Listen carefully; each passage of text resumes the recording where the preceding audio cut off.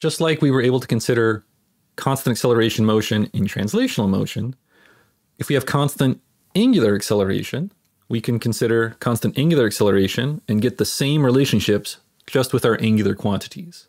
So instead of x equals x naught plus v bar t, we have theta is equal to theta naught plus omega bar t, and so forth for all of these relationships. Here, this is just a reminder of our kinematic relationships where x, taking the time derivative, gave us velocity. Now theta, when we take the time derivative, gives us rotational velocity, and so forth. With these, we can now consider similar situations that we considered with translational motion, now with rotational motion. I'll label these 1, 2, 3, 4, in case that helps think through which one we're going to use. And as before, when we solve problems using these, we're going to write down the things we know, the things we're trying to find, and then try and find one of these that relates the things we know to what we're trying to find in the easiest, most straightforward way.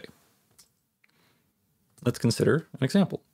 If we have a fisherman hooking a fish that swims away from the boat, pulling the fishing line from the reel, we have this situation here, and we want to know, after some stuff happens, what's the final angular velocity of the reel after 2 seconds?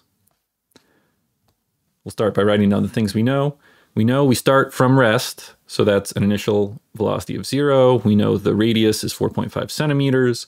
We know that the angular acceleration is 110 radians per second squared, and we know the time is 2 seconds. So let's write down all of those things. And then from part A, what are we trying to find? We're trying to find omega final, the final angular velocity. To do this, we'll note that we have constant angular acceleration. So we can use constant angular acceleration equations. How do we know constant? Well, we're given a single value for angular acceleration that lasts for those full 2 seconds, so we can use these values. We look at those equations and we try and find one that has omega final and as many of these things as it can have. We find one that says omega final is equal to omega naught plus alpha t. Plug in values of 0 for omega naught, 110 radians per second squared for alpha, and 2 seconds for time. And we get a final angular velocity of 220 radians per second.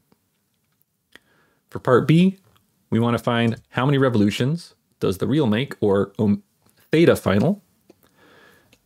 I'd recommend that you pause right now and see if you can find an equation that solves for theta final fairly easily in terms of things you already know.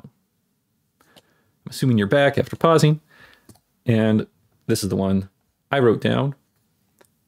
Plugging in the things we know, we can evaluate this and get a theta final of 220 radians. That's not revolutions though, that's radians. So to convert to revolutions, we need to use that 1 revolution is 2 pi radians.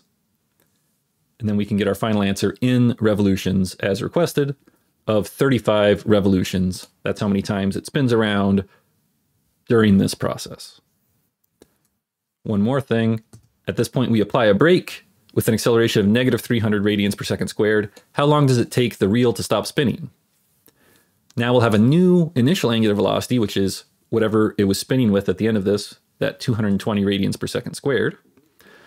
And we want to know how long it takes to stop spinning, so our final velocity will be 0. We have, from the problem statement, alpha of negative 300 radians per second squared, which leaves us wondering, what do we use to relate these? Again, I recommend that you look yourself and see if you can figure it out. I'm going to tell you right now. This one will work. Omega final is equal to omega initial plus alpha t. This lets us do a little bit of algebra to solve for time in terms of the other quantities by subtracting omega naught from both sides and then dividing by alpha to get my time is equal to omega final minus omega initial divided by alpha. Plugging in numbers, we get 0.73 seconds is how long it takes that brake to stop the reel from spinning.